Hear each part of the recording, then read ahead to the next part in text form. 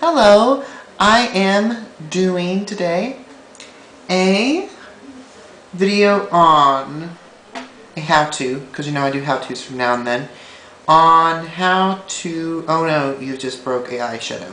What do I do now? That would be today's how-to. I am wearing, before I start anything else, I am wearing my St. Patrick's Day look on this eye, and I'm wearing, that on my lips too, and I'll tell you all about that in the next video. So I'm going to get the camera set up real quick, to focus on what I'm going to be doing, and then we'll get to the how-to. Okay, now what you're going to need for this tutorial, well, how-to, is you're going to need like some sort of paper to take your pigments, or this also works for pressing pigments, but I don't have, I don't have a pan. I'm not going to be doing it into a pan. I'm going to be doing it into, the original pan right here. So yeah, I love this color, but it just totally biffed on me the other day. So I'm just going to take this all out and put it into a piece of paper. You need a piece of paper, and just take all that product out. Even this, which I will scrape out with this little handy little mini screwdriver. Make sure this is sanitary, because you're using stuff that's going back on your eyes. And then just take the rag that you're going to use to press down the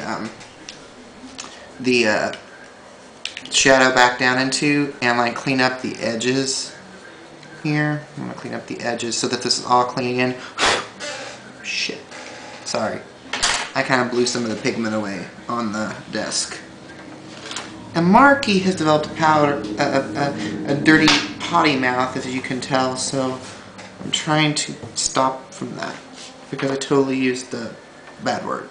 Anyway, getting back to this. I'm going to gather it, and I'm going to put it like this in here, in this piece of paper. Is everyone still following me? I'm really,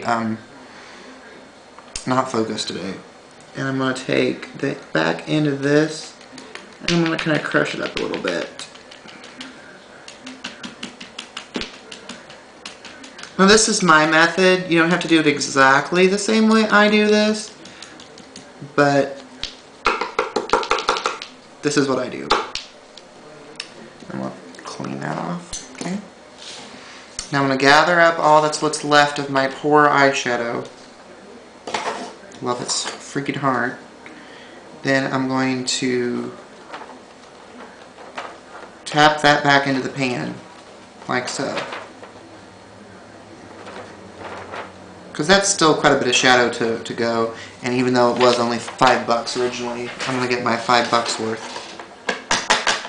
Then you're going to tap the pan until you think that everything in there is back to,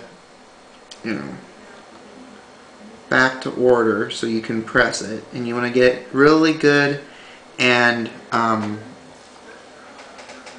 you want to get it really good and crushed up, so that it will be good and velvety when you use it again.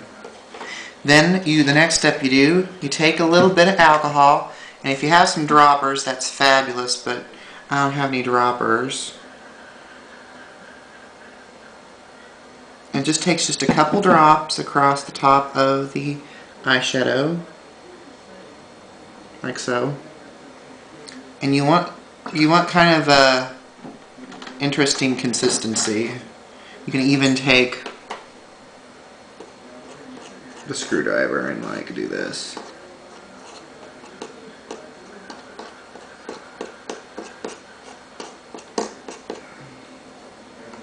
You want it kind of pasty. Then the next step is this is what's going to give your shadow that just brand new look to it.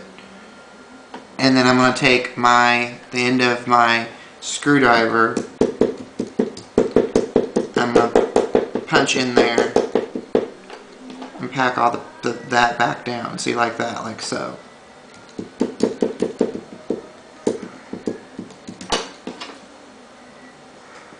So it looks like this.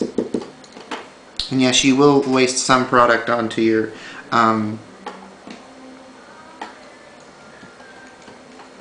onto your thing, but onto your shirt, but that's tough stuff. And then what you're going to do is you're just going to clean up your edges. Blow any other away. And then that's done. That is complete. This is my Sea Glass Duo from Maybelline. Yeah. And then this is going to sit out overnight till it's completely dried, where it will not be pasty anymore.